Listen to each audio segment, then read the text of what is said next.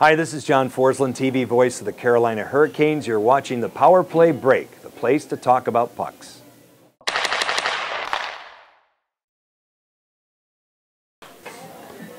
Back here on the Power Play Break, Chris Riley along with John Forslund, voice of the Hurricanes. John, let's talk about now. You're with the Indians. How does the opportunity come along to go to the Hartford Whalers? All right, after numerous opportunities, or at least looking at different opportunities for jobs and not getting them, in 1991, we finished our second year as a Calder Cup champion back-to-back, but with different affiliates. 89-90 team was an Islander team. And then the owner changed affiliates out of that, and the Islander players went to Troy in Capital District, played there, and we inherited the Binghamton Whalers, who set a futility record. I believe they only had 12 wins the season before. Okay, so now we had the Calder Cup, defending Calder Cup champions, marketed as the Binghamton Whalers, or the Binghamton Whalers players. So we had the same coach, Jimmy Roberts, and they had the best overall record in the league that year and won the Calder Cup, and going away, really. Nobody could touch them. So Jimmy got the Hartford job the next year, 91-92. And they were looking for someone to fill a role in the hockey department. The public relations guy, they wanted him to concentrate on business, the marketing aspect of the operation. They wanted a hockey communications guy to work with Chuck Caton on radio. And so that's initially how I was going there. Yeah. Well, the PR director decided to quit at the draft that year in Buffalo, threw a fit about what was happening. He quit, and now the PR job was open. So they came to me and said, can you do this? And we'll pay you this. And it was far more than they were initially going to pay me. And after 7 years in the American League, I needed you felt like money. A millionaire. I needed a real job. Yeah. You know, my wife had worked full time. She carried the insurance benefits, and I was chasing this dream. So I needed that from a realistic standpoint, so I took it. But I always told everybody I want to become a broadcaster. That's why I'm doing this as short term. So I did that, and then ownership changed. Mr. Karmanis bought the team. They had me in the office. They said they wanted me to continue as PR. And I said, I'm really not interested in this. I'll do it to get you started, because I knew the ropes. They didn't have a lot of experience with NHL people, but I really want to become a broadcaster. So a couple years later, they made a change and gave me Rick Peckham my was job. there at that time, Yes. and then Rick left to go take the Tampa job. Right, and what happened was Sports Channel had the announcers, and they were paid by Sports Channel at the time.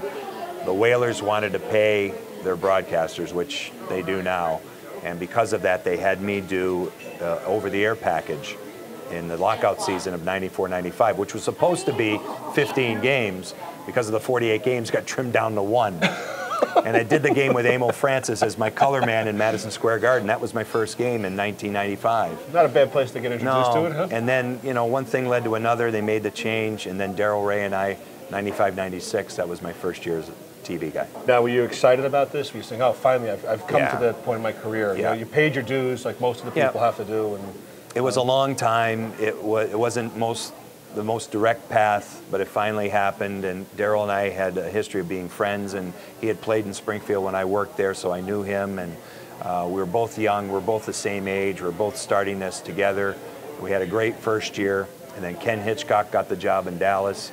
He had coached Razor junior hockey in Kamloops and enticed him to go to Dallas, which was a great move for him, and I stayed, and I never left.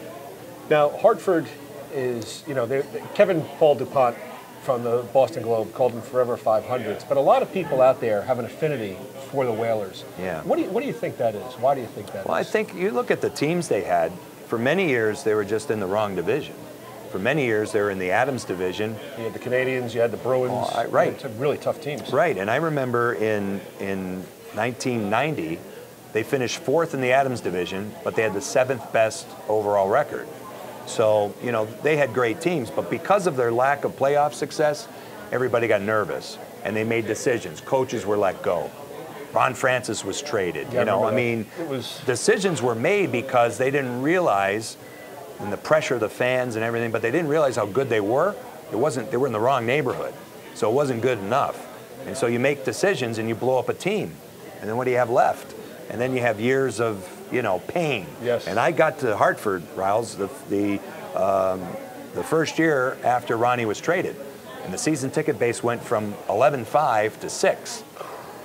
And every day there was just a plethora of phone calls coming in, people complaining about the trade, and we had to repair that. It was impossible. It was impossible for the players that were traded to Hartford. It wasn't fair. The whole thing was a mess. You mentioned earlier Gordie Howe, Mr. Yeah. Hockey. Yeah. And you said you rode with him to the practice rink every day. What was that like? I mean, Oh. it's like, you know, I say to people, when you meet him for the first time, it's like you look at him and say, it's like the guy on the dollar bill. Yeah. You know, it's like looking at George Washington Yeah, for our sport. he would talk about how the game is played. He would talk about what Bobby Holik was doing wrong with his hands and how he could improve that if somebody would just ask him, which I'm not sure they ever did.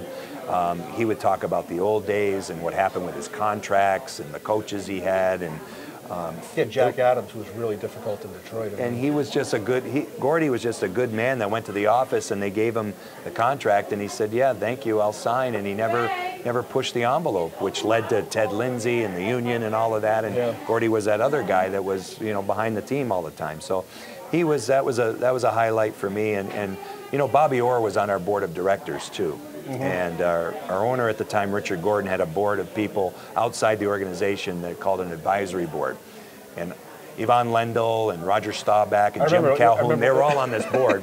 But Bobby Orr was on the board. And really, you know, again, that goal he scored against St. Louis was like my shining moment as a little boy. That's when I really got the itch to do what I do. But years later, Bobby Orr was behind the scenes working to get me my first position with the Whalers, which I'll never forget. Now, did you get a chance to talk to him much or get to know him as well? Oh, yeah. Yeah, I see him a great deal, and first class all the way, and doing great with his agency now and all that, but just he's the greatest as far as I'm concerned. Now, Mark Howe and Marty Howe Yeah. played also with the Whalers, and Gordie was there at the end of his career. That had to be, for Gordie, very exciting to be able to have started in Houston and to wind up in Hartford and with his boys. And he was really proud of his boys, all of them, and certainly the ones that played hockey.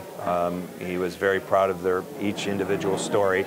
I worked as a broadcaster with Marty because Marty did radio with Chuck Caton in that 1 year with when Darryl Ray and I were doing television. The four of us, we were the four announcers. That was a lot of fun. Got to know the family, and they're a really close-knit group. What's the best piece of advice Gordie ever gave you? Did he ever give you any tidbit, anything at all, hockey-wise, to say, hey, you know, here's something I always want to hear, or, you know, he just... You know what, he said this to Chuck, and Chuck has said it, and I remember him saying it to me. It was just, you know, keep your eyes and your ears open all the time. And I've never forgotten that, because you can be in a locker room. You don't necessarily have to be asking that golden question, but you can be in there and hear something and know your place on the bus, know where you're supposed to sit. What I mean by that is know your role within the team, and you won't get hurt. Don't think you're bigger than what's going on, and keep your ears open all the time. He told me that, and that was probably great advice. When we get back, we're going to talk about the day that broke Hartford's heart when the Whalers were going to be leaving to go to Carolina right after this.